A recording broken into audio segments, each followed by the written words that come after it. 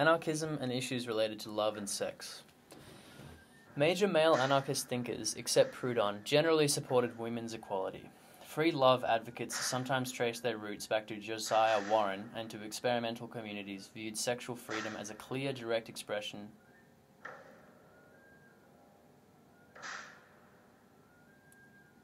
Free love advocates sometimes trace their roots back to Josiah Warren and to experimental communities, and viewed sexual freedom as a clear, direct expression of an individual's self-ownership. Free love particularly stressed women's rights. In New York's Greenwich Village, bohemian feminists and socialists advocated self-realization and pleasure for women and also men. Robert Reitzel spoke positively of homosexuality from the beginning of the 1890s in his German language journal Der arme Teufel. In Europe and North America, the free love movement combined ideas revived from utopian socialism with anarchism and feminism to attack the hypocritical sexual morality of the Victorian era.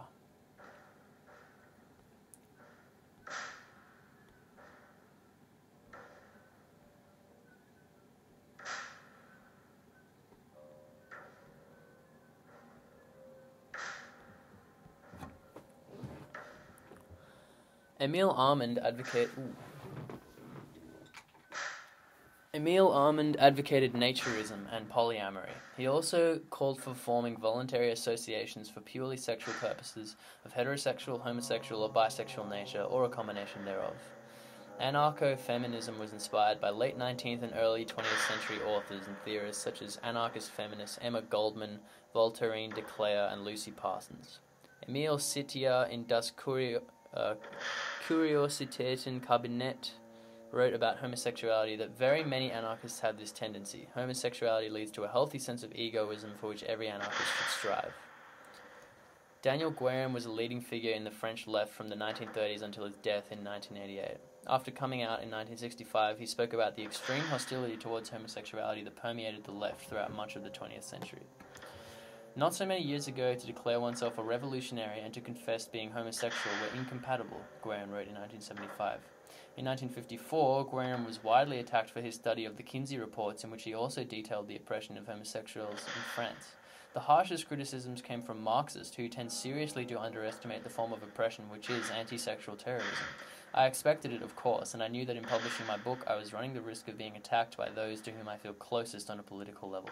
The Boston Anarchist Drinking Brigade published in Anarchy, a Journal of Desire Armed, number 35, winter 1993, an article titled An Anarchist Defense of Pornography, criticized anti-porn activists who are frankly censorious.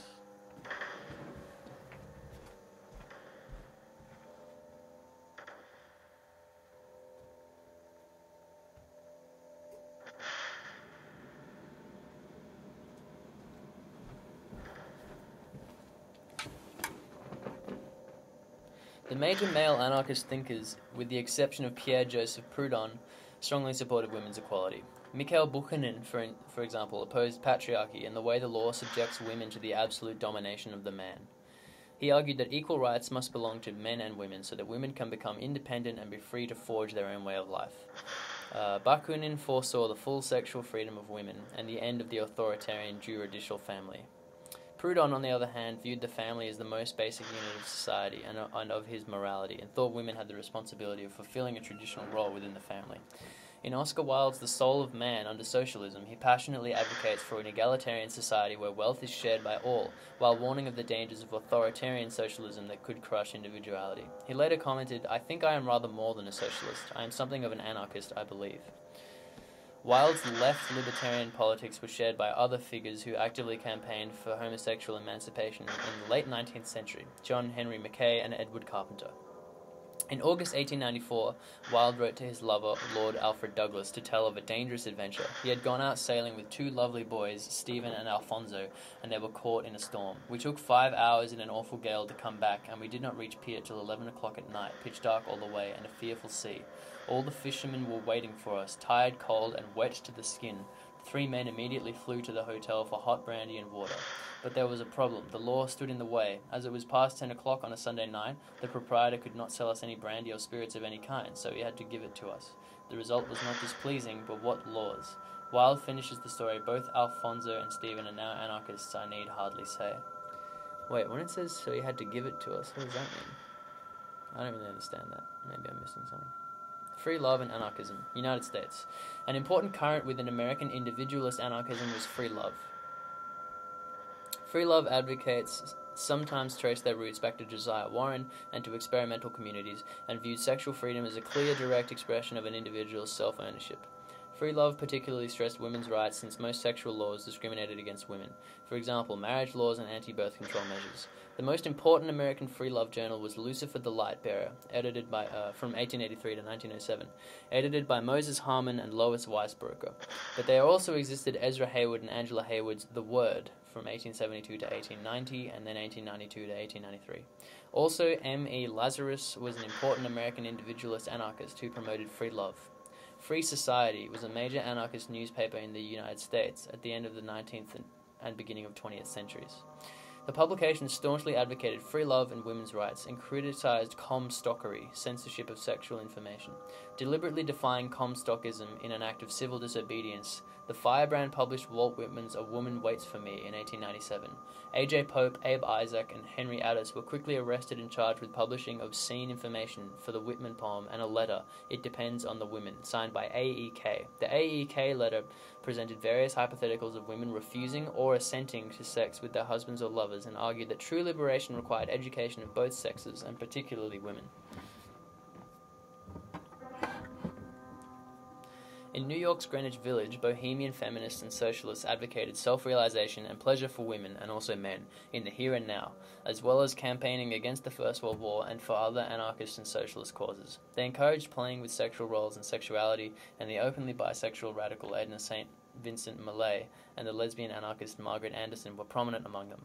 The villagers took their inspiration from the mostly anarchist immigrant female workers from the period 1905 to 1915, and the New Life socialism of Everett Carpenter, Havelock Ellis, and Olive Schreiner. Discussion groups organized by the villagers were frequented by Emma Goldman, among others. Magnus Hirschfeld noted in 1923 that Goldman has campaigned boldly and steadfastly for individual rights, and especially for those deprived of their rights. Thus it came about that she was the first and only woman, indeed the first and only American, to take up the defense of homosexual love before the general public. In fact, prior to Goldman, heterosexual anarchist Robert Reitzel spoke positively of homosexuality from the beginning of the 1890s in his German-language journal Der Arme Teufel. In Europe and North America, the free love movement combined ideas revived from utopian socialism with anarchism and feminism to attack the hypocritical sexual morality of the Victorian era and the institutions of marriage and the family that were seen to enslave women. Free lovers advocated voluntary sexual unions with no state interference and affirmed the right to sexual pleasure for both men and women, sometimes explicitly supporting the rights of homosexuals and prostitutes. For a few decades, adherence to free love became widespread among European and American anarchists, but these views were opposed at the time by the dominant actors of the left, Marxists and Social Democrats. Radical feminist and socialist Victoria Woodhull was expelled from the International Working Men's Association in 1871 for her involvement in the free love and associated movements. Indeed, with Marxist support, the American branch of the organization was purged of its pacifist, anti-racist, and feminist elements, which were accused of putting too much emphasis on issues unrelated to class struggle and were therefore seen to be incompatible with the scientific socialism of Marx and Engels.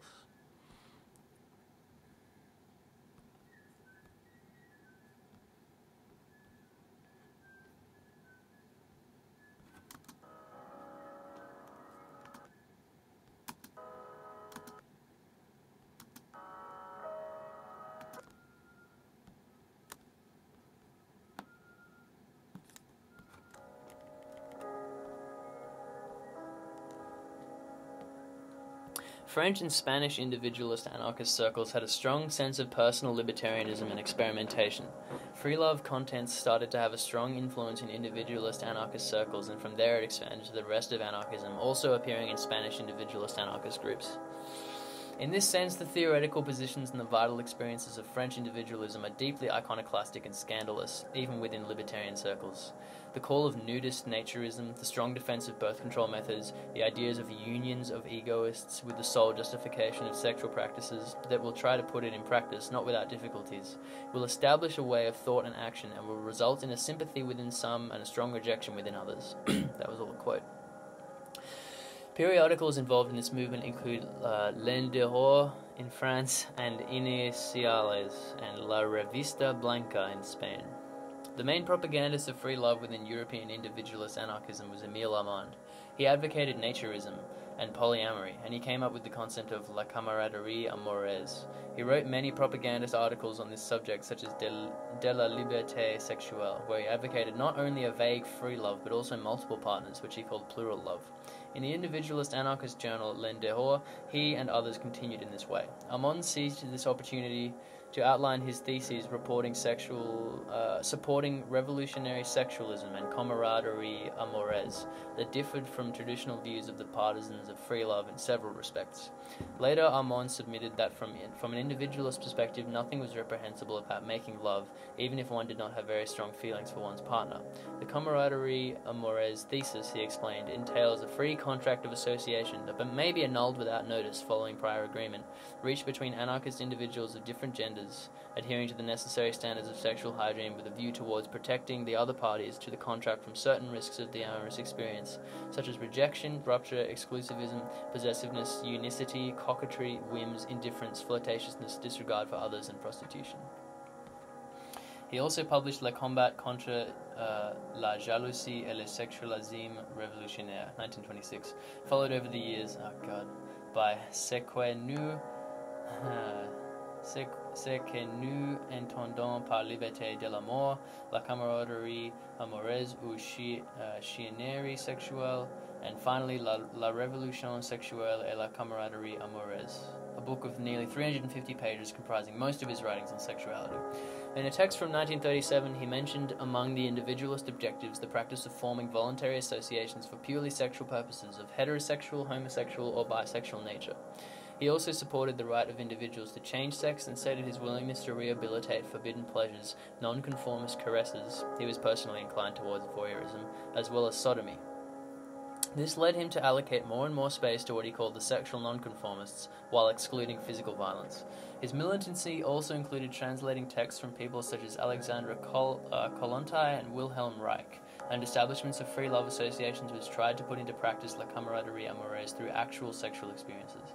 The prestige in the subject of free love of Armand within anarchist circles was such as to motivate the young Argentinian anarchist America Scarfo to ask Armand in a letter of advice as to how to deal with the relationship she had with notorious Italian anarchist Severino Di Giovanni. Di Giovanni was still married when they began the relationship. The letter was published in L'En dehors on 20th of January 1929 under the title An Experience, together with the reply from E. Armand. Armand replied to Scarfo, "Comrade, my opinion matters little in this matter you send me about what you are doing. Are you or are you not intimately in accord with your personal conception of the anarchist life? If you are, then ignore the comments and insults of others and carry on following your path. No one has the right to judge your way of conducting yourself, even if it were the case that your friend's wife be hostile to these relations. Every woman united to an anarchist or vice versa knows very well that she should not exercise on him or accept from him domination of any kind." The treatment of the issue of love by the influential Italian anarchist Enrico Malatesta deserves attention. Malatesta says in Love and Anarchy, "Let's eliminate the exploitation of man by man. Let's fight the brutal pretension of the male who thinks he owns the female. Let's fight religious, social, and sexual prejudice. Let's expand education, and then we will be happy with reason if there are no more evils than love." In any case, the ones with bad luck in love will procure themselves other pleasures, since it will not happen like today when love and alcohol are the only consolations of the majority of humanity. Anarcho-feminism was inspired by the 19th and early 20th century authors and theorists such as anarchist feminists Emma Goldman, Voltairine de Cleyre, and Lucy Parsons. In the Spanish Civil War, an anarcho-feminist group, Mujer Libre, Free Women, led to the Federación Anarquista Ibérica, organized to defend both anarchist and feminist ideas. I just did like a French kind of pronunciation of that word, but it's a Spanish group. The anarcho-feminist group Mujeres Libres, Free Women, linked to the Federación Anarquista Ibérica, organized to defend both anarchist and feminist ideas, while Stirnerist Nietzschean feminist Federica Montseny held that the emancipation of women would lead to a quicker realization of the social revolution, and that the revolution against sexism would have to come from intellectual and militant future women. According to this Nietzschean concept of Federica Montseny's, women could realize through art and literature the need to revise their own roles. Since the 1860s, anarchism's radical critique of capitalism and the state has been combined with a critique of patriarchy. Anarcho-feminists thus start from the precept that modern society is dominated by men. Authoritarian traits and values, domination, exploitation, aggression, competition, etc., are integral to hierarchical civilizations and are seen as masculine. In contrast, non-authoritarian traits and values, cooperation, sharing, compassion, sensitivity, are regarded as feminine and devalued. Anarcho-feminists have thus espoused creation of a non-authoritarian anarchist society. They refer to the creation of society based on cooperation, sharing, mutual aid, etc. as the feminization of society. Although she was hostile to first-wave feminism and its suffragist goals, Emma Goldman advocated passionately for the rights of women and is today heralded as a founder of anarcho-feminism, which challenges patriarchy as a hierarchy to be resisted alongside state power and class divisions. In 1897, she wrote, I demand the independence of women, her right to support herself, to live for herself, to love whomever she pleases or as many as she pleases. I demand freedom for both sexes, freedom of action in love and in motherhood. A nurse by training, Emma Goldman was an early advocate for educating women concerning contraception. Like many contemporary feminists, she saw abortion as a tragic consequence of social conditions and birth control as a positive alternative. Goldman was also an advocate of free love and a strong critic of marriage. She saw early feminists as confined in their scope and bounded by the social forces of Puritanism and capitalism. She wrote, we are in need of unhampered growth out of old traditions and habits. The movement for women's emancipation has so far made but the first step in that direction. Goldman, in her essay on the modern school, also dealt with the issue of sex education. She denounced that educators also know the evil and sinister results of ignorance in sex matters, yet they have neither understanding nor humanity enough to break down the wall with which Puritanism has built around sex. If in childhood both man and woman were taught a beautiful comradeship, it would neutralize the oversexed condition of both and would help women's emancipation much more than all the laws upon the statute books and her right to vote.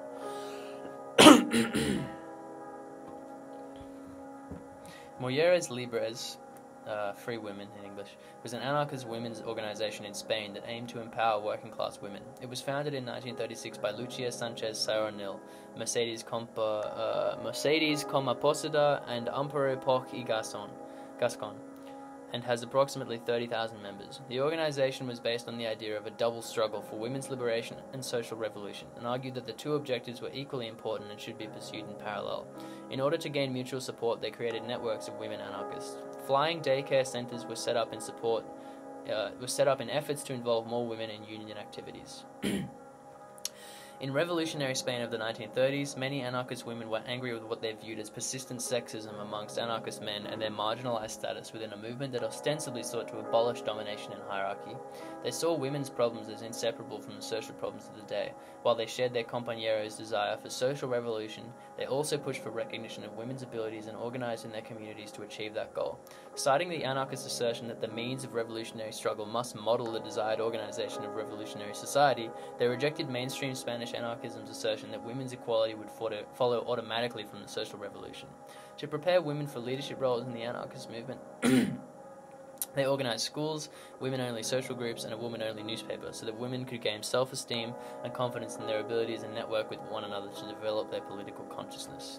Lucia Sanchez Saoronil was a main founder of the Spanish anarcho-feminist federation Mujeres Libres, who was open about her lesbianism. At a young age, she began writing poetry and associated herself with the emerging ultra-ist literary movement. By 1919, she had been published in a variety of journals, including Los Quixotes, Tableros, Plural, Manantial, and La Gaceta Literaria. Working under a male pen name, she was able to explore lesbian themes at a time when homosexuality was criminalized and subject to censorship and punishment.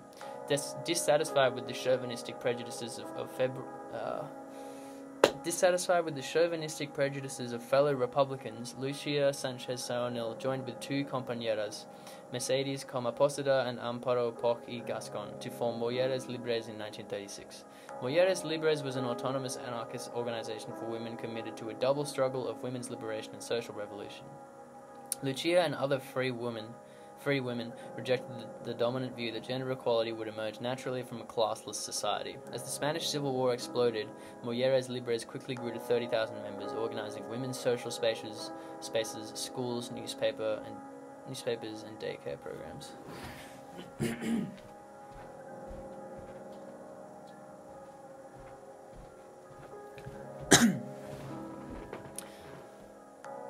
Anarchism's foregrounding of individual freedoms made for a natural marriage with homosexuality in the eyes of many, both inside and outside of the anarchist movement. Emil Sitja in Das Kuriositätenkabinet wrote about homosexuality that very many anarchists have this tendency. Thus I found in Paris a Hungarian anarchist, Alexander Somi, who founded a homosexual anarchist group on the basis of this idea. His view is confirmed by Magnus Hirschfeld in his 1914 book Die Homosexualität des Mannes und des Weibes. In the ranks of a relatively small party, the anarchist, it seemed to me as if proportionately more homosexuals and effeminates are found than in others. Italian anarchist Luigi Bertoni, whom Sitja also believed to be homosexual, observed that anarchists demand freedom in everything, thus also in sexuality. Homosexuality leads to a healthy sense of egoism for which every anarchist should strive. Anarcho-syndicalist writer Ulrich Linzer wrote about a sharply outlined figure of the Berlin individualist anarchist cultural scene around 900, the precocious Johannes Holtzmann, known as Senna Hoy. An adherent of free love, Hoy celebrated homosexuality as a champion of culture and engaged in the struggle against paragraph 175. The young Hoy, born in 1882, published these views in his weekly magazine, Kampf, from 1904, which reached a circulation of 10,000 the following year. German anarchist psychotherapist Otto Gross also wrote extensively about same-sex sexuality in both men and women and argued against its discrimination. In the 1920s and 1930s, French individualist anarchist publisher Émile Armand campaigned for acceptance of free love, including homosexuality, in his journal Léon d'Ors. God, I'm so dry.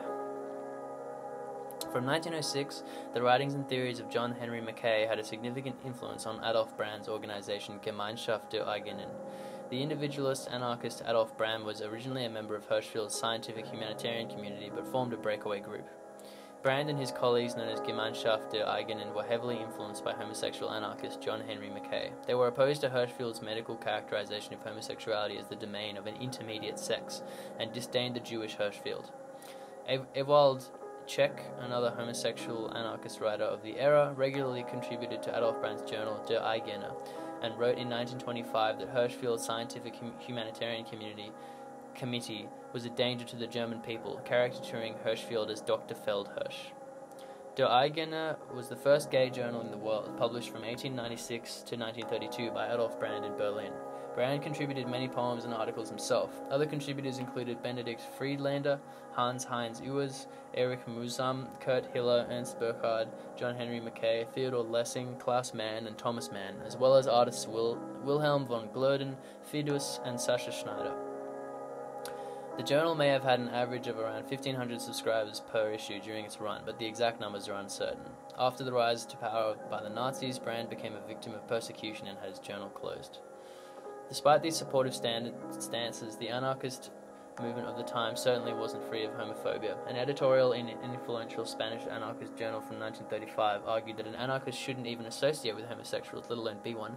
If you are an anarchist, that means you are morally upright.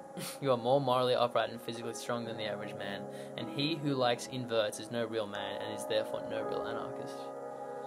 Fucking stupid. The writings of the French bisexual anarchist Daniel Guérin offer an insight into the tension sexual minorities among the left have often felt. He was a leading figure in the French left from the 1930s until his death in 1988.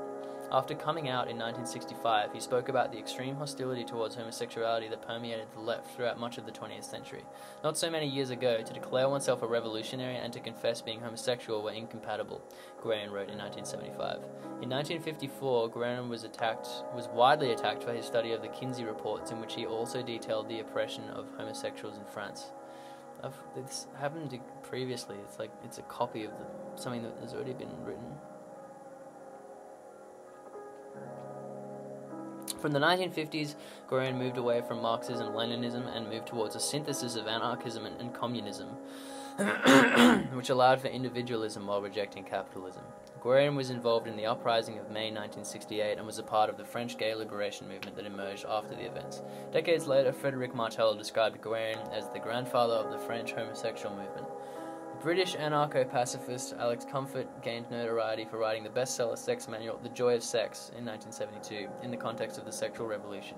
Queer Fist appeared in New York City and identifies itself as an anti-assimilationist, anti-capitalist, anti-authoritarian street action group, came together to provide direct action and a radical queer and trans-identified voice at the Republican National Convention protests.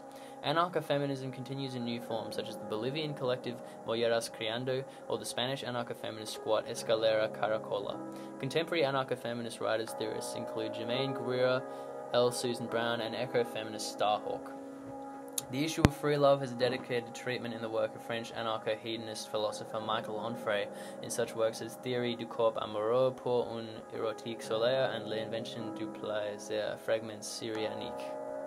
In issue 59 of Organised, the Journalists of Anarchist Federation in Britain and Ireland, there appeared an interview with an anarchist dominatrix. The interviewer asks Mistress Venus, an anarcho-communist, "You say your clients worshipped you when you were in your dominatrix role, but you also talk about having power and control over them. How does that role fit with you being an anarchist?" To which she replies, "Domination is a game, the adult's version of what children call playing. It's not real, and for me personally, it does not reflect elements of my personality. I enjoy the sessions as a performer, as an experimenter, and as an exhibitionist. It's the attention that I crave. The thrill of power and control is a novelty in a game, not something that I desire to be present in my real life. I think it is very important in a society based on freedom that people should be able to express themselves and their fetishes and fantasies freely and in a safe environment, providing all parties are consenting, whether those fetishes involve being whipped as a naughty school kid or dressing up as a nurse." The group Anarkink has also been in existence. Their goal was to challenge the view within the anarchist movement that BDSM is something weird and to give a safe space for kinky anarchists. That's a bad sentence. The Boston Anarchist Drinking Brigade published in Anarchy, a journal of desire, armed, number 35, winter 1993, an article titled An Anarchist Defense of Pornography. In it, they manifest, this is a long quote, "More objectionable to anarchists are the anti-porn activists who are frankly censorious. While sharing the views of anti-porners who seek to protect others from porn, these people go a step further and use coercive force to achieve their ends.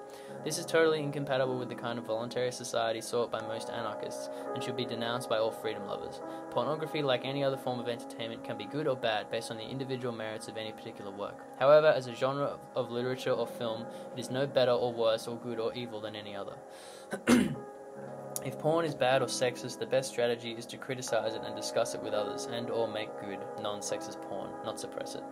Sex and its depiction are a source of pleasure for many, and our freedom to indulge in both should be defended or at least tolerated by anarchists. Censors, including those who claim to be anarchists, are the enemies of freedom, and anarchists who support them call into question their commitment to a free society." Chuck Munson, the person behind InfoShop.org and several other anarchist projects, has also defended the right to distribute and receive pornography based on the principle of freedom of speech. Nevertheless, the issue has caused some tensions within the anarchist movement. During a Congress, a large anarchist event in Germany at the workshop titled Anarchy and Sex, some members of Fuck for Forest took off their clothes to demonstrate the freedom of being naked. 2/3 of people at that event have shown support for FFF members' expression. Some women have been uncomfortable at seeing nude people at the event, and that resulted in a verbal altercation during which one FFF member may have said something sexist, although evidence points to the contrary. On the following day, Fuck for Forest members were refused entry to the Congress, and when they voiced their opposition to that decision, the Congress organizers chose to shut the whole project down. Anarchists in high heels are anarchists or sometimes radicals or libertarians who work in the sex industry. The term can be found being used in XXX, A Woman's Right to Pornography by Wendy McElroy, where porn actress Veronica Hart makes this comment upon hearing the word feminist. "I don't need Andrea Dworkin to tell me what to think or how to behave, and I don't appreciate being called psychologically damaged. I have friends in the business who call themselves anarchists in high heels. They'd love to have a word with her." Wow, that was a long one.